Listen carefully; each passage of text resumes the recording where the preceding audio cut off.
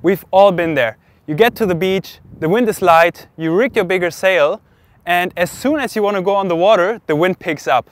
Obviously, you don't want to de-rig your sail and rig your smaller sail because time is limited and you're just too excited to get on the water. Or you don't even have a smaller sail. Either way, you're not getting around sailing overpowered from time to time. That's why today I want to show you how you can get more comfortable sailing overpowered and not be totally out of control. If you're new on this channel and you want to see more awesome windsurfing videos, take a second to subscribe and activate the notification bell. And now let's get into it.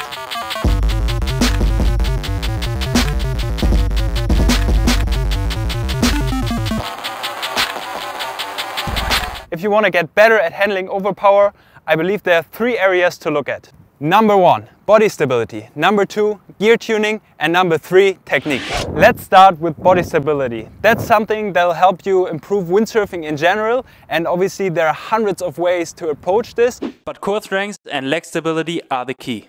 These are 3 quick and easy exercises that help me a lot when handling overpower. Number 1, balance on the gymnastic ball. The gymnastic ball is a great way to increase your core stability. The easiest to start is by giving yourself some support by placing your hands to the wall or floor. Try to bring up your legs and engage your core.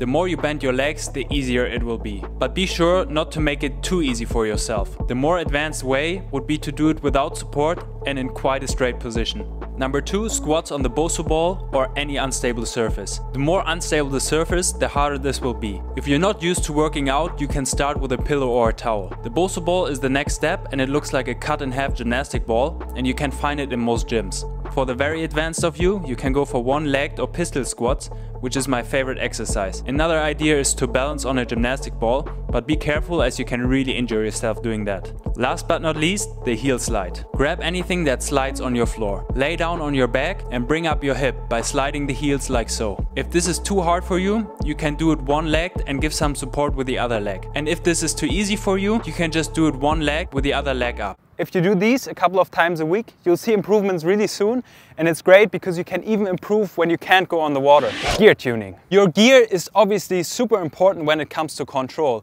and you want to depower it as much as possible. But there's one common mistake a lot of people make.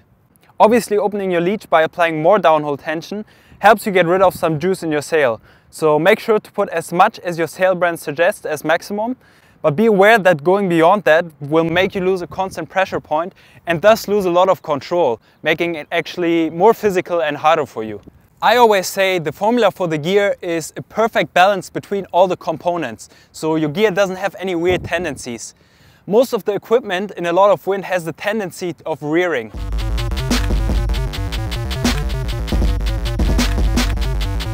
This is something you obviously don't want to happen. In order to avoid that, you can put your boom lower, move your base further forward,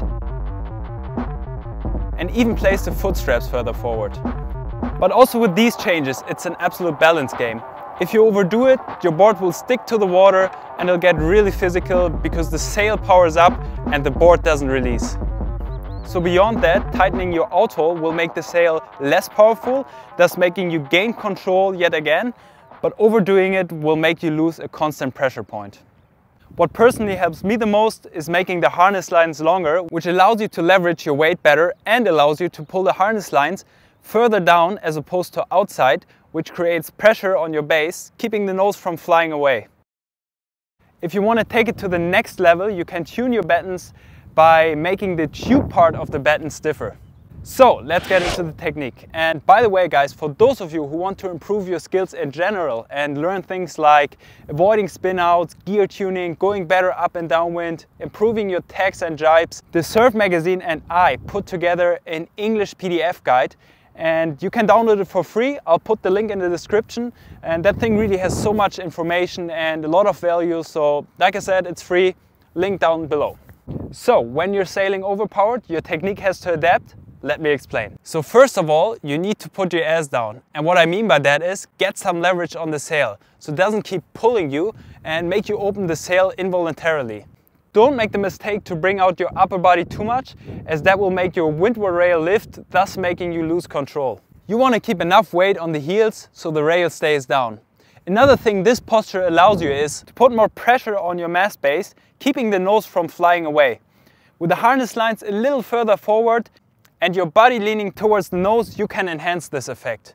Another thing to consider is the fin pressure. Many people tend to release too much fin pressure when being overpowered, when this will actually make you get pulled over and lose speed and control.